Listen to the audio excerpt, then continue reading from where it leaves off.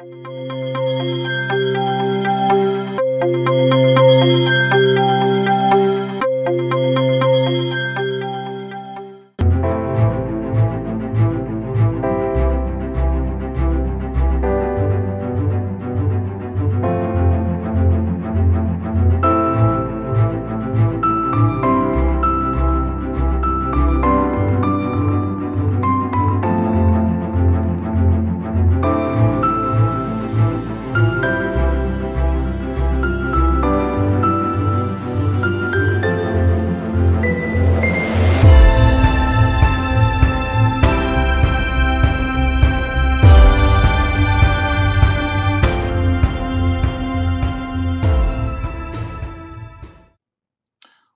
to another episode of Progress, Potential, and Possibilities, discussions with fascinating people designing a better tomorrow for all of us. I'm your host, Ira Pastor. Welcome, everybody, again to another episode of our show, bringing you another really fascinating guest today involved in creating a better and safer tomorrow for all of us.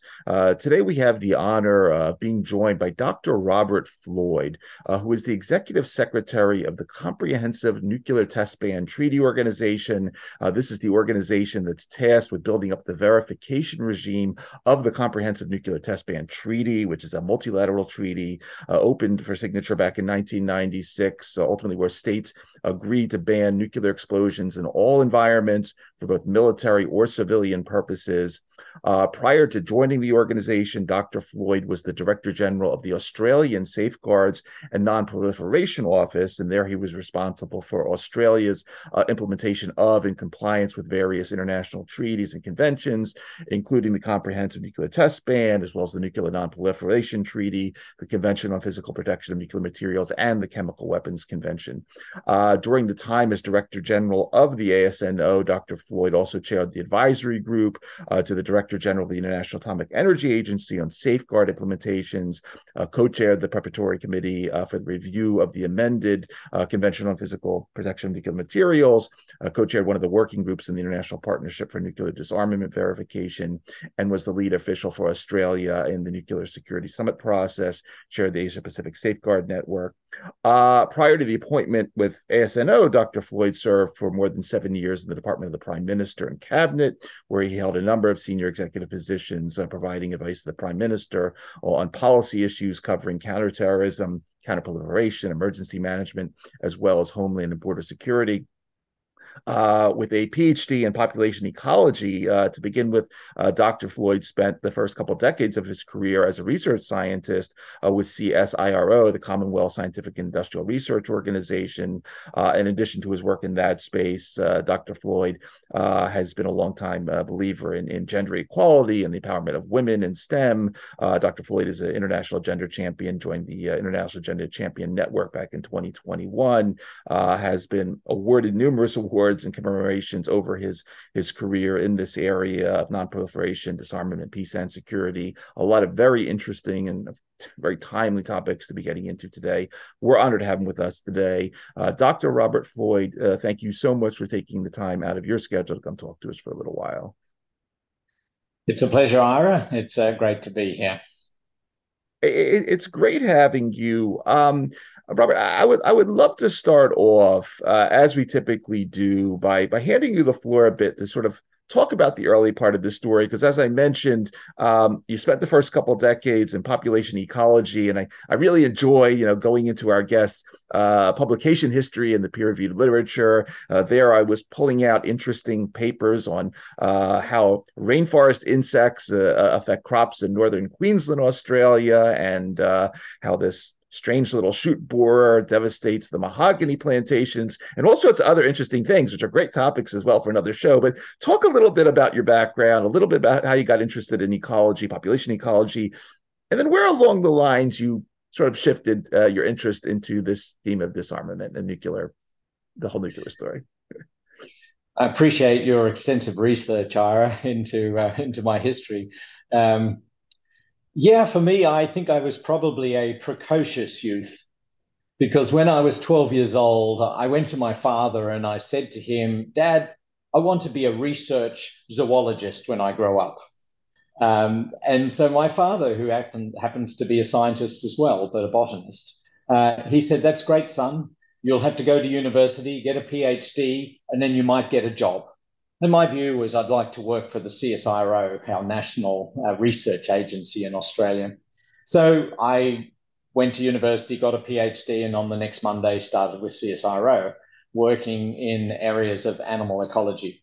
Um, so that was a rather directed portion of my life, but I've got to say that from there on, it went a little bit more, with many twists and turns and less predictable. But my early work was on population ecology and pest management and even quarantine, which we call biosecurity. And then, yes, you can see the link. And then Oh, yeah. 9/11 occurred, and around that same time, as you and many of your viewers might remember, the American anthrax attacks were happening, the white powder incident, so Yep. called. At that time, I was asked by the chief executive of CSIRO to coordinate all science and technology across the organization that might be relevant for security purposes.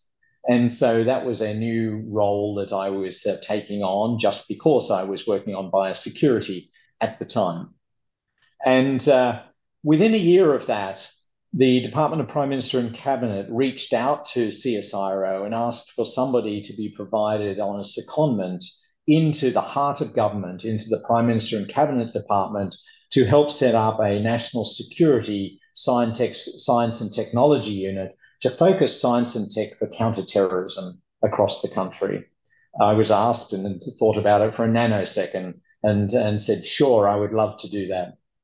And at the end of my 2 year secondment, or detail as it's called in the US, I was then approached by the Prime Minister's then National Security Advisor, who said, "Rob, you can't go, you must stay."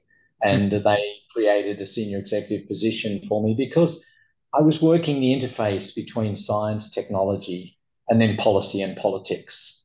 And in security, there is so much of science and technology. So I ended up coordinating issues to do with homeland and border security broadly across the country from the Prime Minister's department and was there for 7 years. Part of the work was looking at chemical, biological, radiological, and nuclear threats and hazards and countering terrorism that could use those means of attack. And the nuclear and the radiological piece then took me into the role of becoming the Director General of the Australian Safeguards and Non-Proliferation Office. So I went from a practicing scientist for 20 years, a researcher, loved those times. They were great, but I've loved every phase of my career as it's moved on from there to where I am today, heading up a UN-related agency, the Comprehensive Nuclear Test Ban Treaty Organization. And the CTBTO, is an umbrella organization. So if we look at the Comprehensive Nuclear Test Ban Treaty, there is an article in it that, after it was created, it says, hey, we're Article 2, we now are going to establish an organization that ensures that our interests, that we don't explode these nasty weapons anymore on this planet, is formed. This occurs back in 1996. Talk about sort of that transition now, sort of, the Director General of the UN contacted you and said, Robert, we need you here to take on this big role. And we're going to be getting into a lot of interesting technologies in a little bit as we talk through how this all works. But talk about how everything got set up from that point on, because clearly, the seismic monitoring and the hydroacoustic stuff and everything we'll be talking about wasn't there on day one. What was there on day one, and how did you build it all up? I'll just address briefly how I ended up in this organization, then I'll go back to the beginning of this organization. For me, I was nominated by the Government of Australia in an election for this position and needed 2/3 of the countries of the world to vote for me.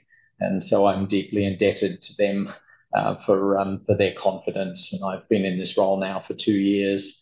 And it's one of the greatest honors and privileges that a person could ever have, to be leading an organization for such a noble cause as a ban on nuclear weapon testing for all time, for everywhere, and for every future generation.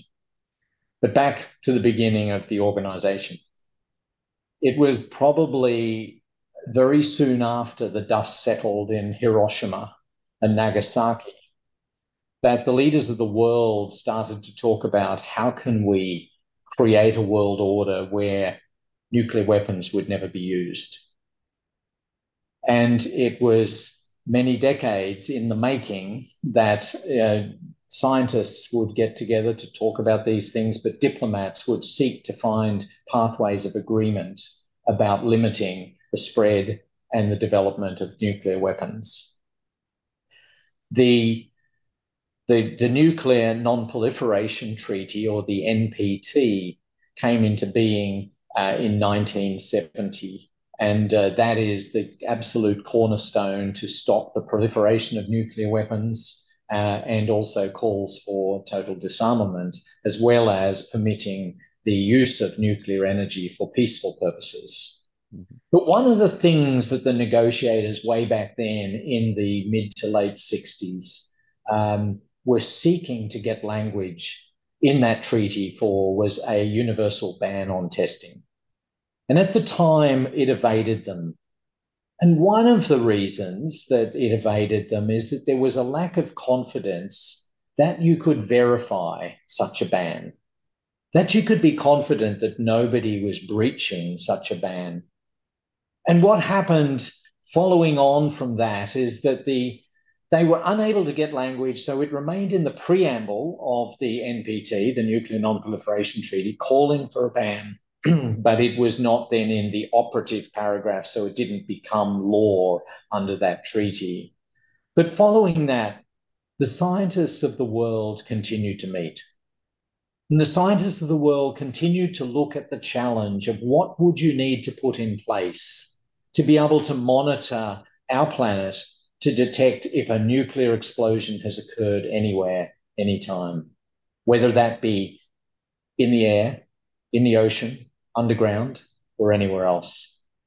So they were working on that design, and a major challenge, somewhat equivalent to putting a man on the moon, is to have the technology and the confidence that you could find and detect a nuclear explosion anywhere. And so it was in 1995 that the Nuclear Non-Proliferation Treaty Review Conference called for the negotiation of the CTBT, the Comprehensive Nuclear Test Ban Treaty, to come to a conclusion and to open that text for signature. That happened a year later. And the reason it happened then, but not way back, a couple of decades before, is there was confidence in the science and the technology that a verification system could be established to give every state in this world confidence that nobody is cheating, nobody is testing when they've agreed not to.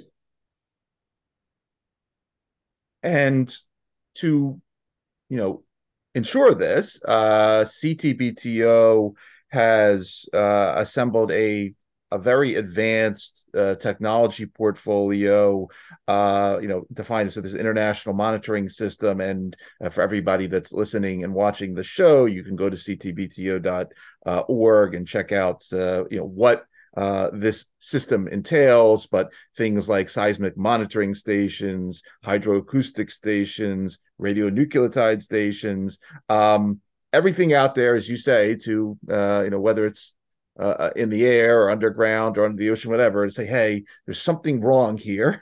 There's something happening that we need to look at.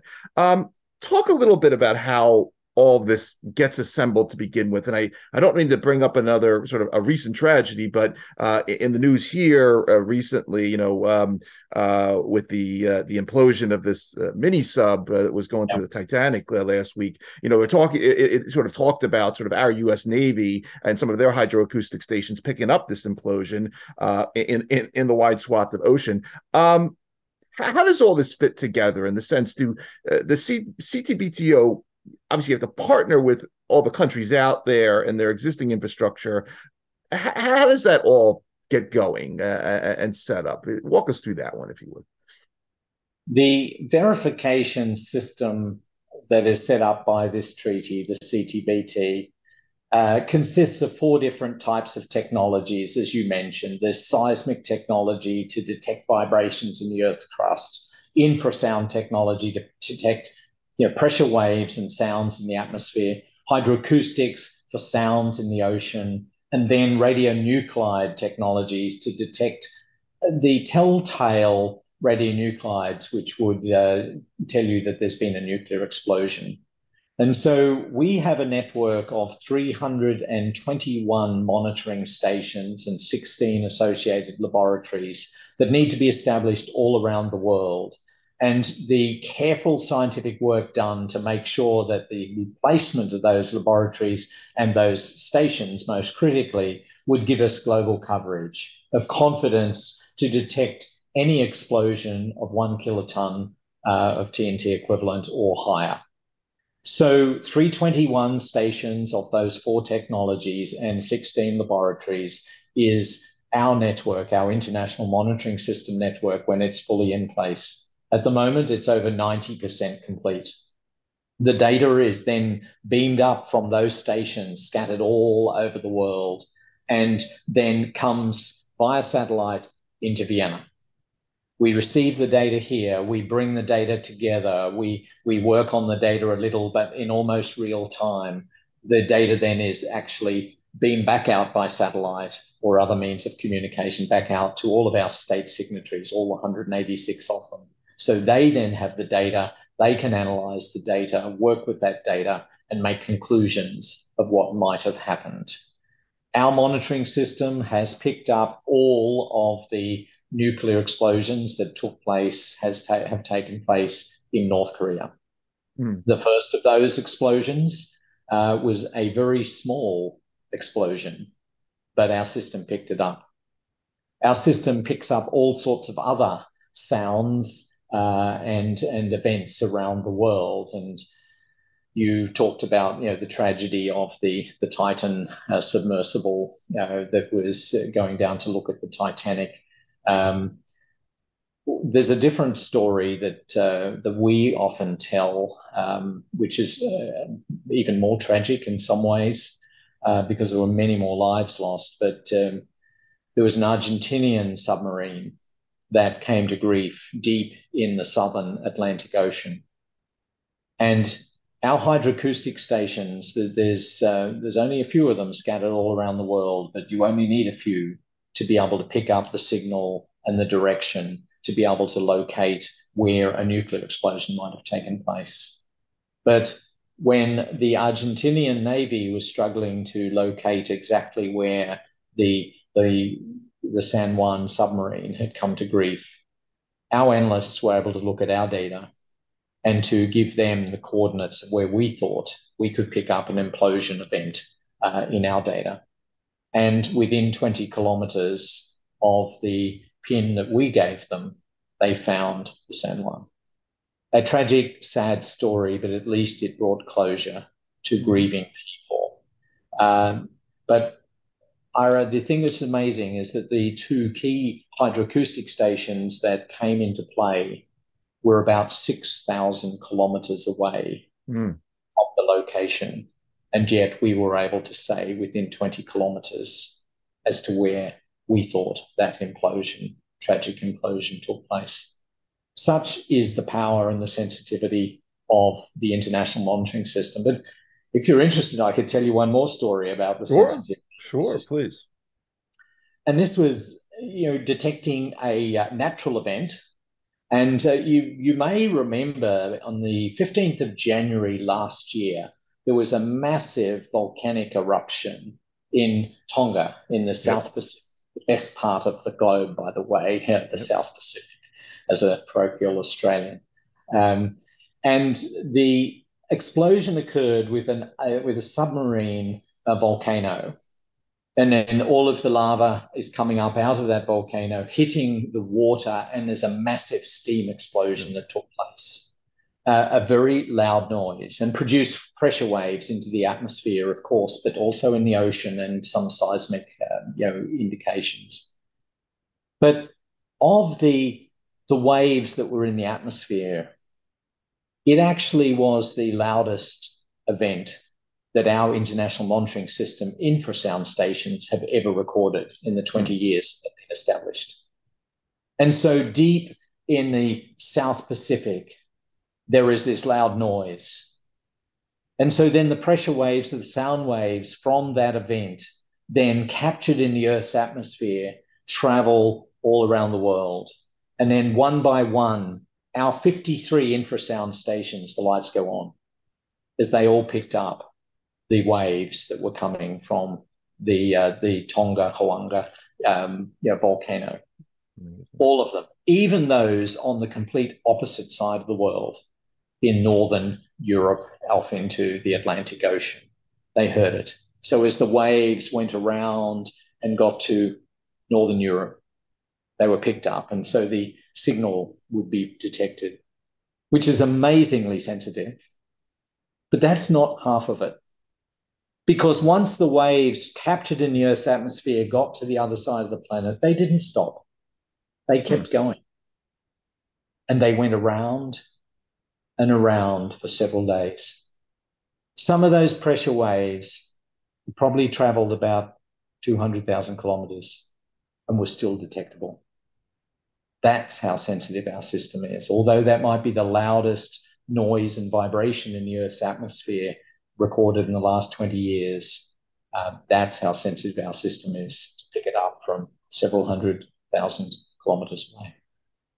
It's amazing. Not just the sensitivity of these tools, but sitting next to the power of nature. We talk about obviously nuclear weapons, but there's a lot of other powerful things that happen on this planet, and I think that's it's an interesting point to segue to this discussion about so-called dual use of some of these technologies and the benefits that come out of these networks and that you've developed and this increasingly sensitive tools. You obviously you just mentioned the power of underwater a volcano in that case, per the technology portfolio. Some of the things that are mentioned on the website include tsunami monitoring, which obviously the last couple of decades we've seen an increase in those, and obviously for major concern and things that they're very good at damaging stuff, just like volcanoes. And then you mentioned topics like climate change, and this also, as you're mentioning, sort of takes in a global phenomena, stuff that impacts every corner of the world here. Talk a little bit about some of these dual use opportunities, both on the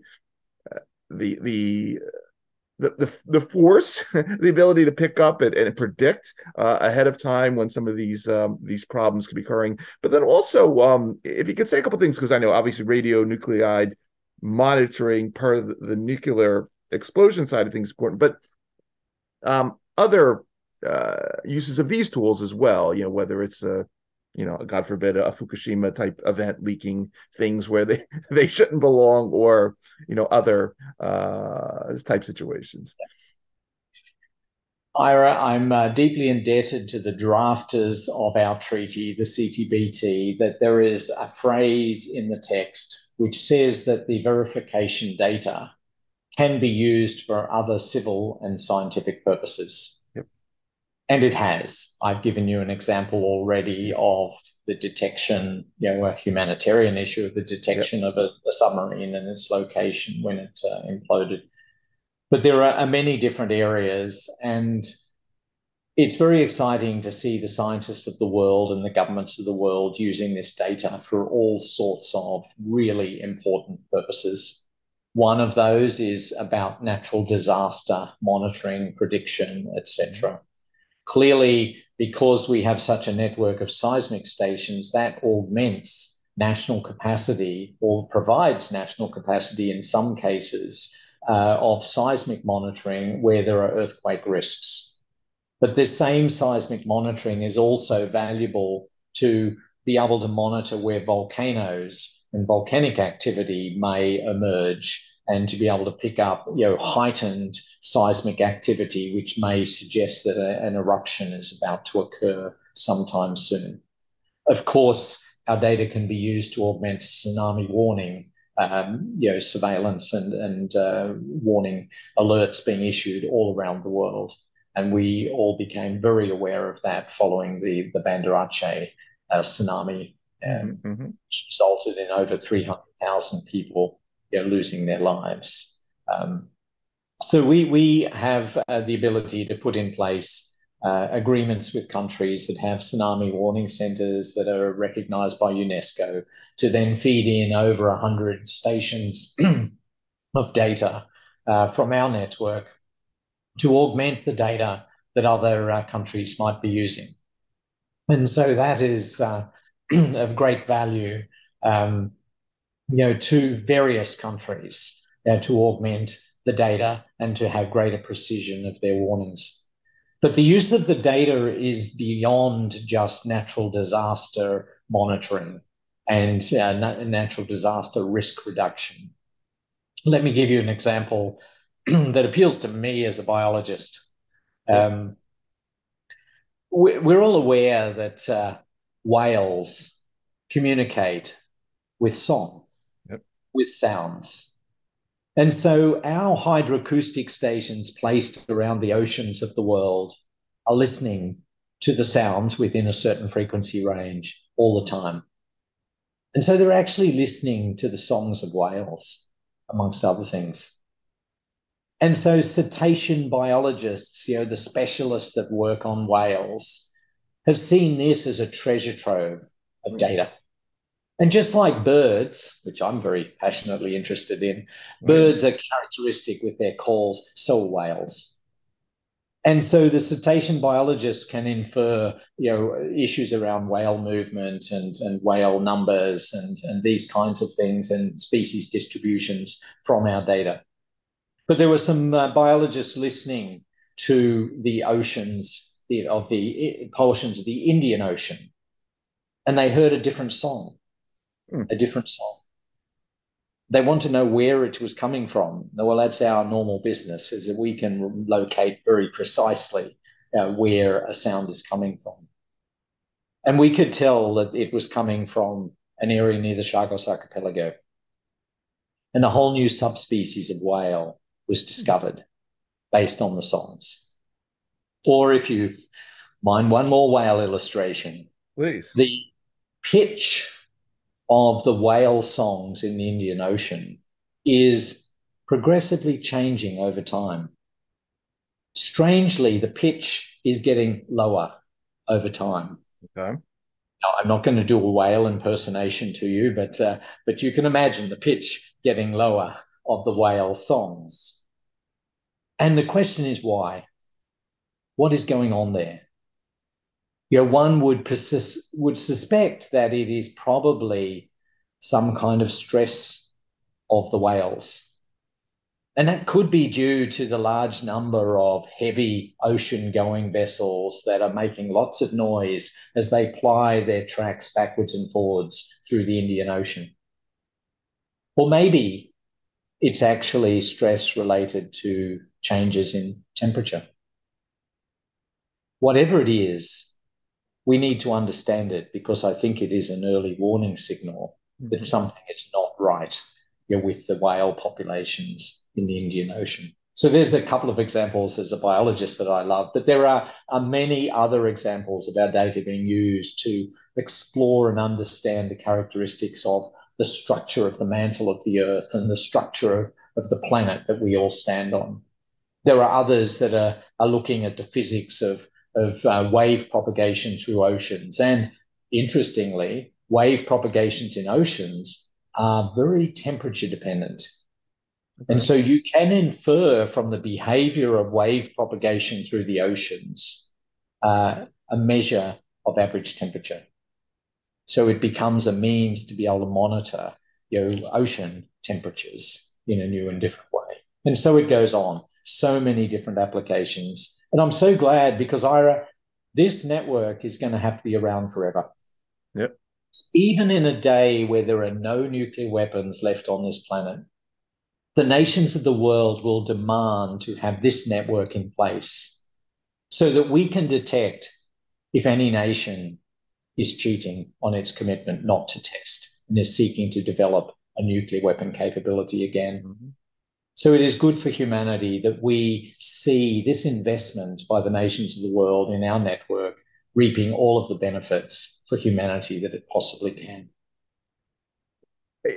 So Robert, obviously we're in a world today where we don't see a tremendous amount of nuclear testing going on, except for one outlier, which is North Korea. And I'd just love to get your perspective on this, sort of what we'll say, from using my U.S. vernacular here, a report card on where we stand with the treaty, how sort of what North Korea does impacts how we feel the treaty is working.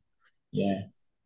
Ira, thank you for asking that question, because it's absolutely powerful when you look at the numbers that this treaty is such a success. It was open for signature on the 24th of September, 1996. A treaty to ban nuclear testing, right? But then from that point in September of 1996, if we go back to 1945, over 2,000 nuclear tests took place. But if we take from that point of opening for signature, September 1996, through to now, less than a dozen test events have taken place. And if we look this century, only one state has tested.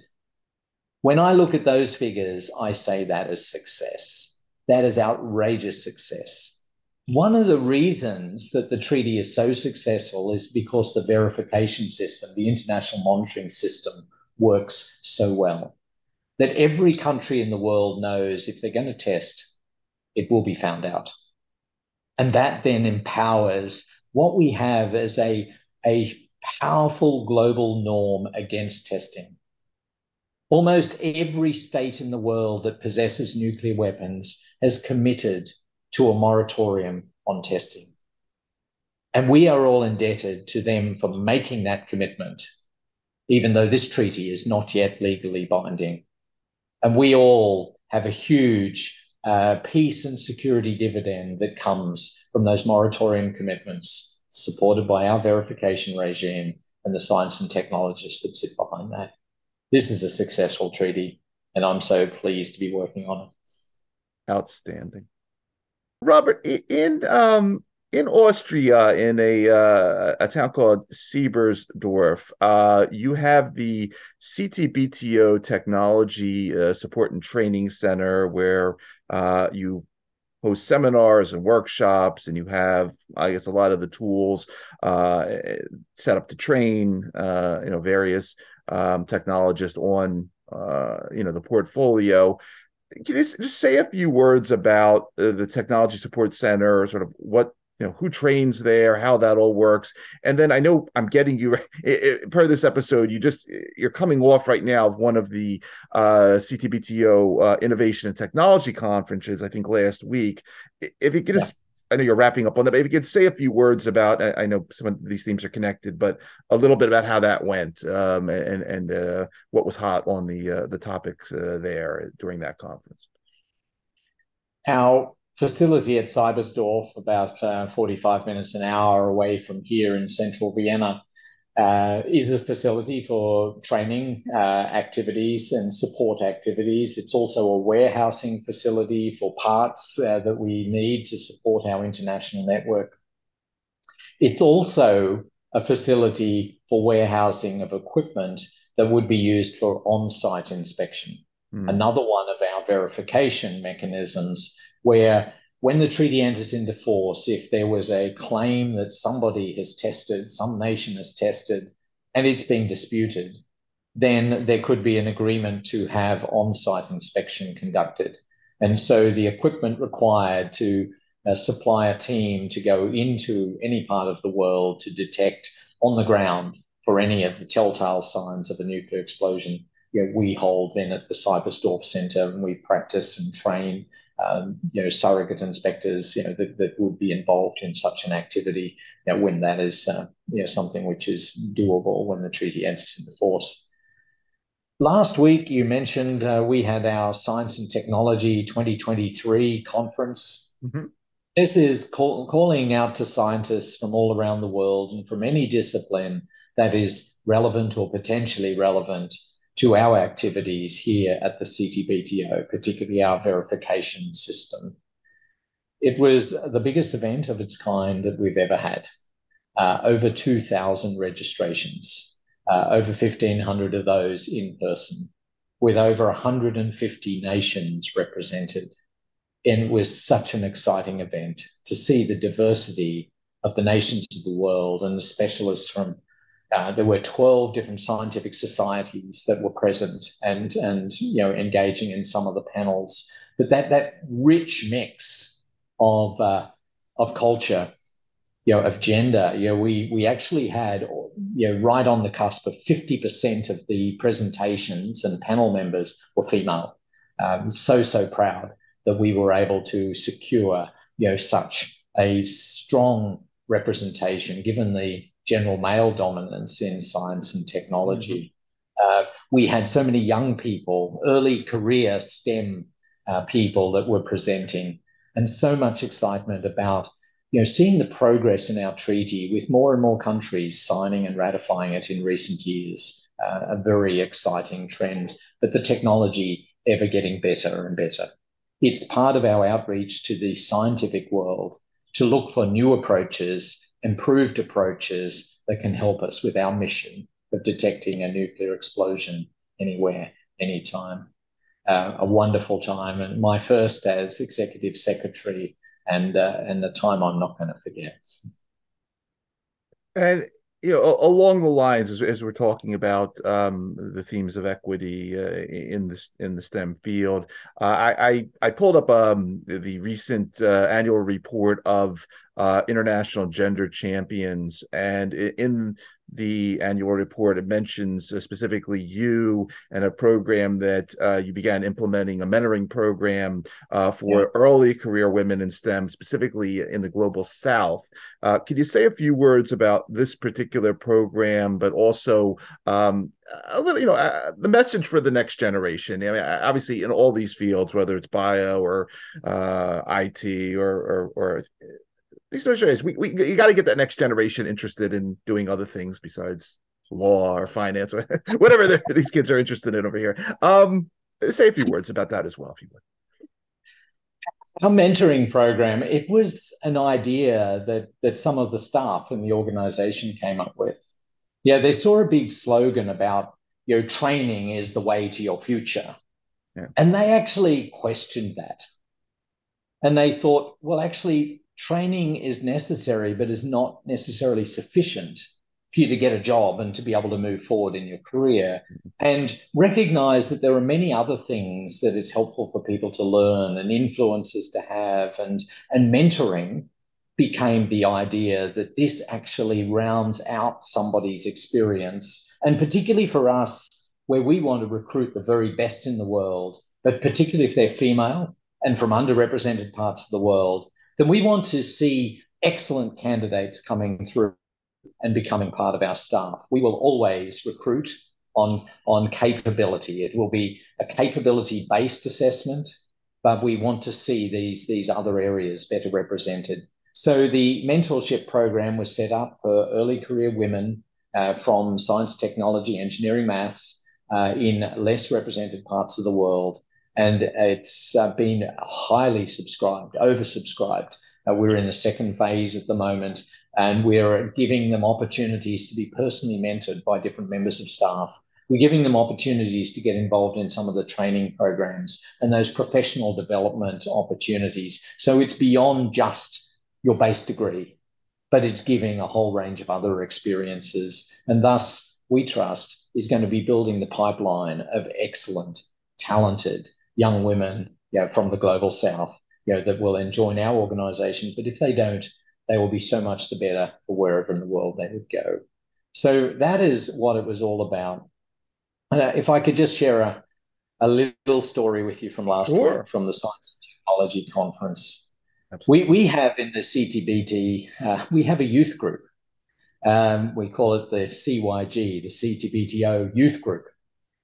It consists of nearly 1,300 people from over 125 different nations. That's a big youth group. Mm-hmm. And these are people that are committed to doing what they can to see a world without nuclear tests. And these are young people. They're involved in advocacy. Some of them are involved in science and technology. But they are just wonderfully committed and fired up. They were at our conference. Some of them have been at previous conferences. And on 3 separate occasions, I had this conversation where some of our youth groupies said to me, at the beginning of the week, I wasn't sure I belong here. And then by the time we got to the end of the week, each of them was saying, I now know I belong. And to me, that was such a powerful, powerful message. Some of those have been in our mentorship program. Some of them have been in a fellowship program we run.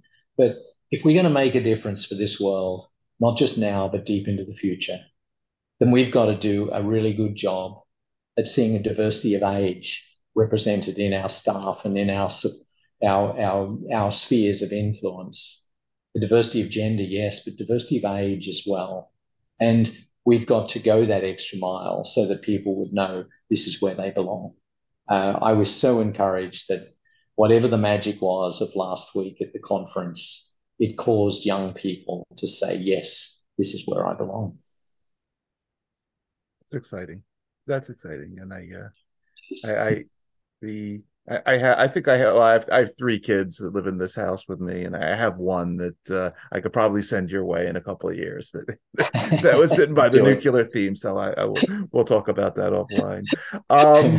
What else is coming up? I mean, obviously, you just wrapped up the conference. Any other major initiatives for 2023, public-facing, future-facing stuff that we should know about, other conferences, other talks you're going to be giving, places that we can listen to you, potentially meet you, anything else you want to mention per CTBTO or just you in general, please take the floor.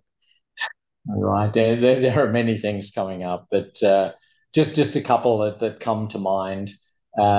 Is that on the 29th of August each year, it's the International Day Against Nuclear Testing, a day to especially recognize, the important cause of banning and finishing nuclear testing forever. And so as a part of that, I have the wonderful privilege to go and address the UN General Assembly, where they have a special session focused on this International Day. And so on the 29th of August, I will be in New York and we'll be addressing the General Assembly, giving them an update on the real surge of interest and support for this treaty that we're seeing across the world. That's one. The Nuclear Non-Proliferation Treaty review conference process also is about to start in the first week of August here in Vienna.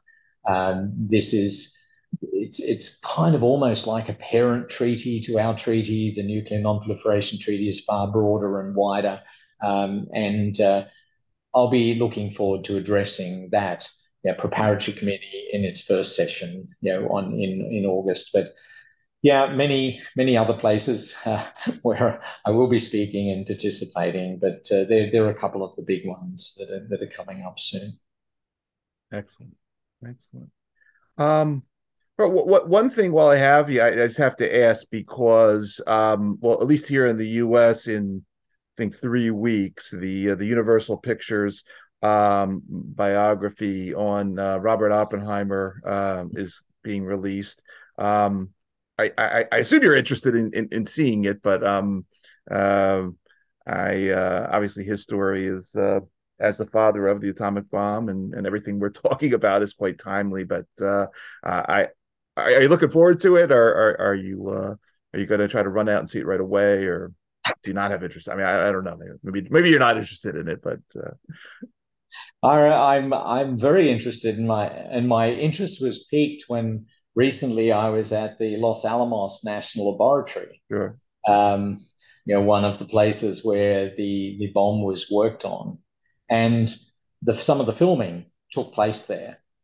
And some of the staff at Los Alamos, these deep nuclear experts, have had some opportunity to input to the accuracy of the film. And so they were not letting on too much, but they were telling me enough that it made me very interested to want to see it when it comes out. So I am looking forward to that, to see quite the take that comes out on that. What is really important, Ira, to me is that we need to we need to make sure that nuclear weapons and nuclear weapon use is not forgotten about. Yeah. It is still a present danger. Yeah, when I was at university a few decades ago now, the banners that student protests had generally were anti-nuclear. These days, it's generally about climate change. Yeah. And I'm not picking winners, but I think we need to keep our eyes on both these big issues. So whether the Oppenheimer movie, whether it really just crashes through the charts or whatever happens, I hope it raises public awareness and thinking about what kind of a world do we really want to have for our children and our children's children, and as we go on. Yeah, when you mentioned climate change, I thought you were going to mention AI, and everyone fearful of what AI is going to be doing. But I got to tell you, as a child of the '60s myself, I'm much more afraid of nuclear weapons. So we'll leave it at that. And again, it's so impressive, Robert. Obviously, your story, everything you've been doing, and what you continue to do to create this future that's free of these horrible weapons. Really wishing you and the organization the best with it as you continue to execute upon the charter of the banned treaty. Again, for everybody that is going to be listening to this particular episode of our show across the various podcast networks or watching with us on the YouTube channel, again, you've been listening to Dr. Robert Floyd, Executive Secretary, Comprehensive Nuclear Test Ban Treaty Organization, ensuring a future world free of nuclear weapons. Robert, I thank you again for taking the time out of your schedule to come talk to us for a little while about all these themes. Obviously, thank you for everything you do there at the CTBTO. And as we like to say here on our show, thanks for helping to create a better tomorrow and a safer tomorrow for all of us via what you do. A really great story. Thank you, Ira. A pleasure to talk to you.